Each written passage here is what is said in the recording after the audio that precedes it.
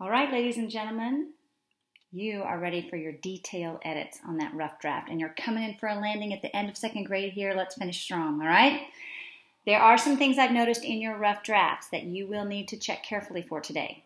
Most of you have at least one sentence that is a run-on, meaning you have a subject and a verb and a subject and a verb, and they just run into each other like a big crash on the road.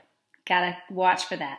So when you're checking for your periods today, you want to make sure that you have a clean sentence, a subject and a verb, and then you stop your sentence and you start a new one. Don't shove several of them together. That's going to be on you to check for today.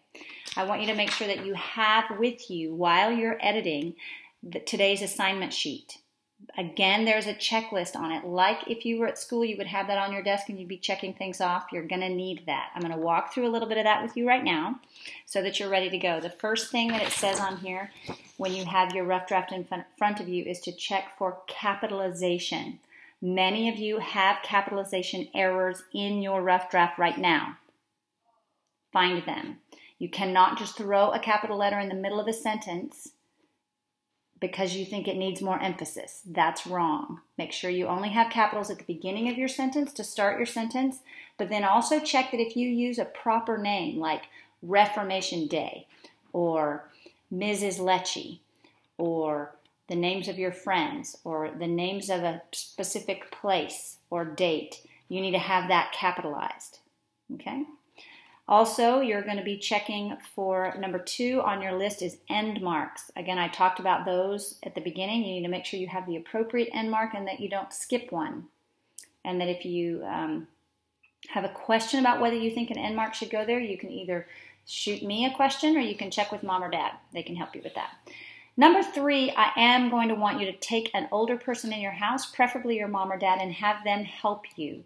First, you go through and find all of your spelling corrections. Anything you think is misspelled, I want you to put a little SP with your red pencil. And then find out how to spell it.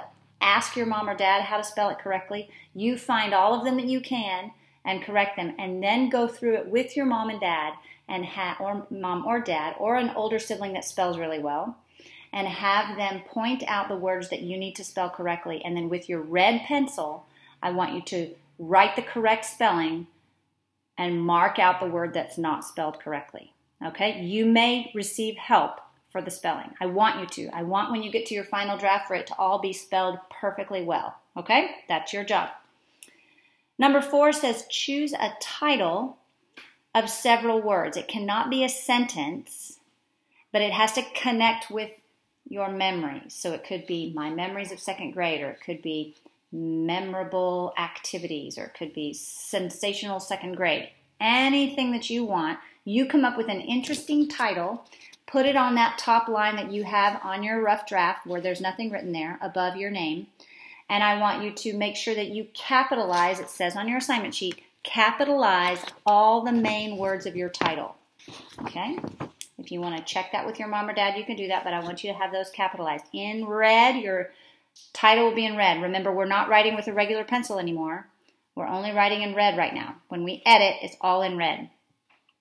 Number 5 says reread your writing all the way through and be sure that it makes sense. And I want you to read it out loud, the words that are on the page, because your brain will start to fill in things if you read it silently. So read it out loud, find anything that doesn't make sense or that needs more explanation, and make those changes now. This is the day to do that. Then you'll take a picture of the completely edited version today, and I will take a look at it. All right, writers, on your mark, get set.